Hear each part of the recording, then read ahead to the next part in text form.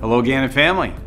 With all that is new and the excitement of the new year, we have not forgotten what and who made Gannon a great college to work for and a special place to be transformed. It is our awesome colleagues, and it's time again to honor our new GU Plus service leaders for their commitment to our purpose statement and service framework. This time we have 5 service leaders, including our first to be recognized on our Ruskin campus.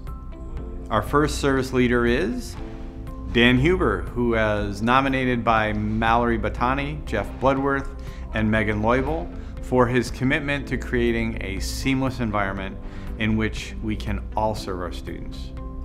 Dan has been commended for his breadth of knowledge of technology on campus and the speed and courteousness with which he responds to requests. Whether for an issue that is disrupting a faculty member's work over the weekend or a digital kiosk on an orientation day, Dan is always ready to put his skills to work. Most notably this year, Dan assisted colleagues across campus in creating more engaging virtual events during the pandemic to fight Zoom fatigue. From the IHAC dedication and blessing to the service recognition ceremony to all our meetings and events in between, Dan has helped train employees in the maximum use of technology and served on the production crews to ensure events were successful. Dan lived out our service framework by making information and resources easily accessible and understandable, demonstrating soundness and flexibility in his decisions and partnering with others across the university to make improvements in the processes, programs, and events. Our second service leader is Zach Schaefer, who was nominated by Dawn Joy for his dedication to our engaged service standard in a way that benefits those he works with and our students.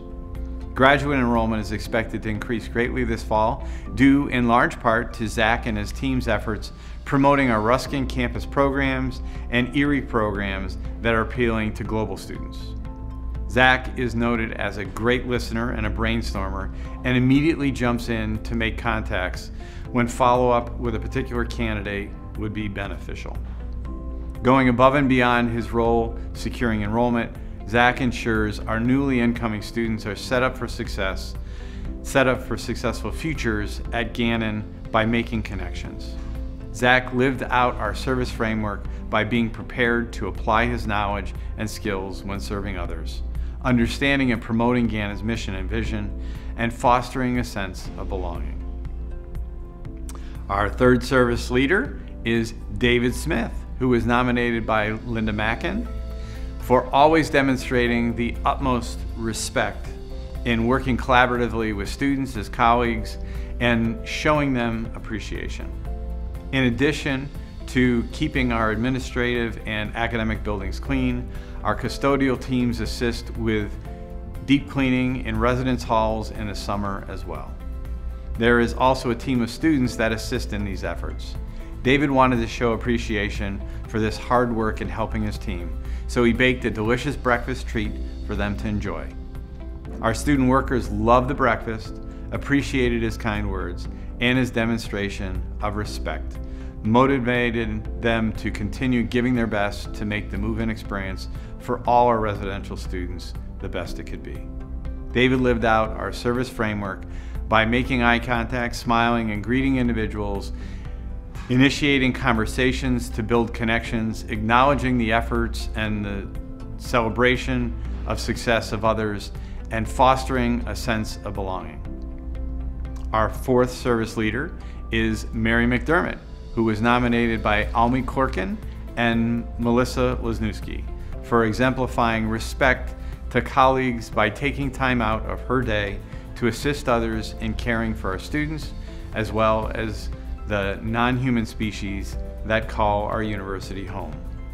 Mary was nominated for taking time to stop what she was doing to assist a colleague in saving a heron that was disoriented and stuck in the Morosky courtyard.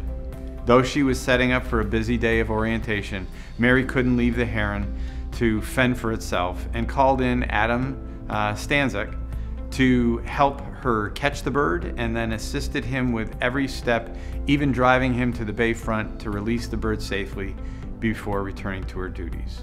Mary's calm, compassionate approach to life encourages us all to care for those in need. Mary lived out our service framework by offering assistance and being willing to help, using care and maintaining facilities and equipment, and following safety procedures and policies. Finally, being recognized as our first service leader on our Ruskin campus with our newly installed service leader wall, we have Ray Van Wy. Ray was nominated by Diana Lunsford for being a prime example of an engaged teammate. Ray finds ways to be involved in all of the action at our Ruskin campus outside his classroom. Ray has stepped into leadership roles to assist with simulation training and multiple guest lectures in other departments, offering his collaboration for interprofessional opportunities. Ray promotes the Gannon family atmosphere with his positive presence and is known among colleagues and students alike as a trusted and admirable employee. Ray lived out our service framework by actively seeking opportunities to expand his skill set, participating in university meetings, activities, and events, and serving the university and its communities through committees, volunteer work, and special projects. Congratulations again to our service leaders, and thank you for your dedication to the Gannon experience, to our students, and to each other. We are looking forward to hearing more of your stories, recognizing the good work of colleagues in the weeks ahead, and as we reunite on campus for the start of an exciting new academic year. There is much to look forward to in the weeks ahead, and we are looking forward to it all together and in person. I can't wait to see you, and God bless.